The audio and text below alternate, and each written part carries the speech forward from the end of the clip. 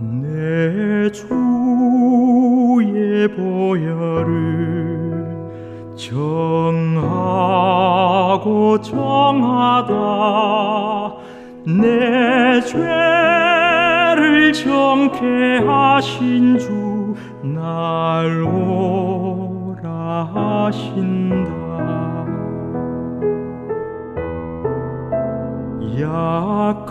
약하고 주에도 주께로 나가면 힘 주시고 내 추함을 고치서 주시네. 내가 주께로 지금 가오니 십자가의 보혈로 날 씻어 주소서.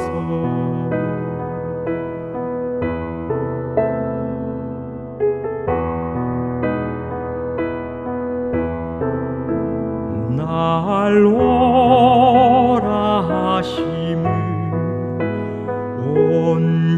온전한 믿음과 또 사랑함과 평안함 다 주려 함이라. 큰 죄인 복받아 살 길을 얻었네. 한없이 넓고 큰 은혜 베풀어 주소서. 내가 주께로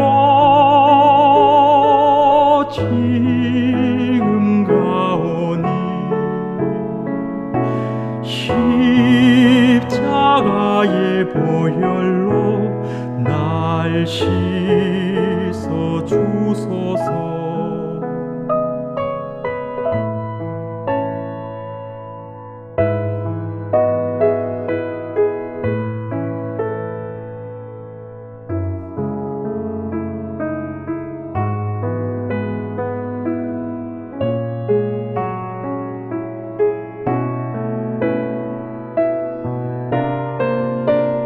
그 피가 맘속에 큰 증거 됩니다.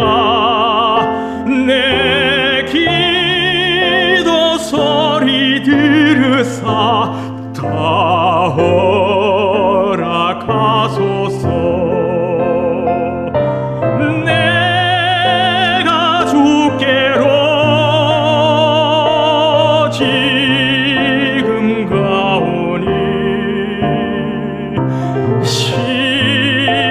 십자가의 보혈로 날 씻어 주소서.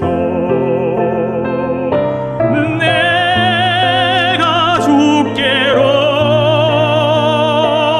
지금 가오니 십자가의 보혈로 날 씻어 주소서.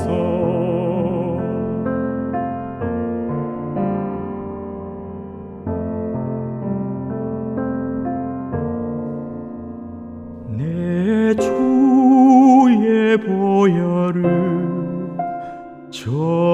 정하고 정하다 내 죄를 정케 하신 주 날 오라 하시.